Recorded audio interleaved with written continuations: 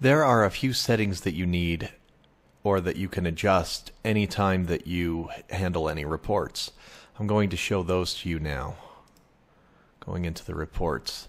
And it doesn't really matter which one of these you click on because the others are available along the top. Let me show you. So I clicked on test results, but there are all the other options. And all of them start with all of this information up at the top. So first, you can select the school year. And that's really important. A lot of times, it defaults to whatever you had set last. And so some of you who went to a training had it set to 2014, 2015. Some of you still might. That might be the default. And once you change it, though, it should stay. You can also change the roster from current to year to date.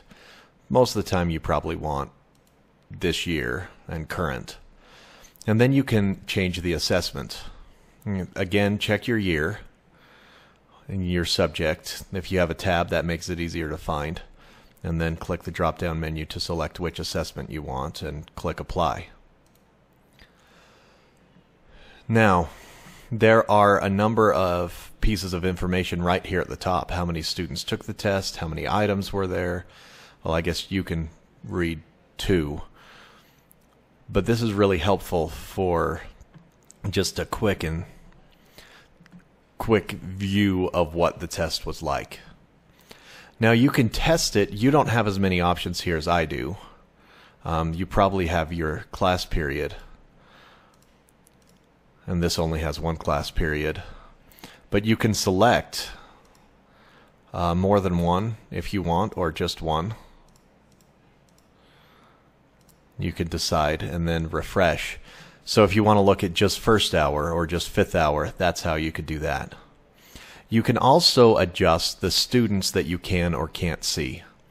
So if you click on this filter students, maybe you only want to see a group that you created. And then you can click that. That's in other places I showed you how to select a group. Well, this shows you how this shows you one of the ways you can use that group. You can filter only by that one, or you can select 2 or 3 groups if you'd like. You can also filter by grade if you have more than one grade that took the test. But here, if you click the more under the demographic selections, here's where you can start to see some of the real fancy options. Maybe you worry, have you been fair? Are your native students doing as well as your other students? It's worth a check. So you could select only to see them. Your special education students, you can limit it so you can only see the special education students. You could find out how they're doing in your class. Are all of them doing very well, or are all of them struggling? You can see how that kind of data could be valuable. You can also limit them so that you can't see them for 1 analysis or 2 analysis. You can always you turn them back on. But the reason you might want to do that is, let's say that I have 20 students with IEPs in my class, and the teacher next to me has 2.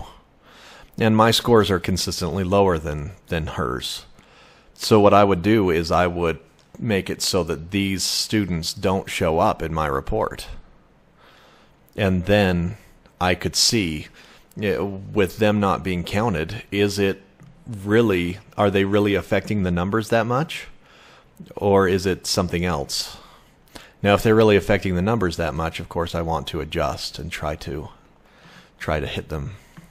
Not physically hit them, but hit their education harder.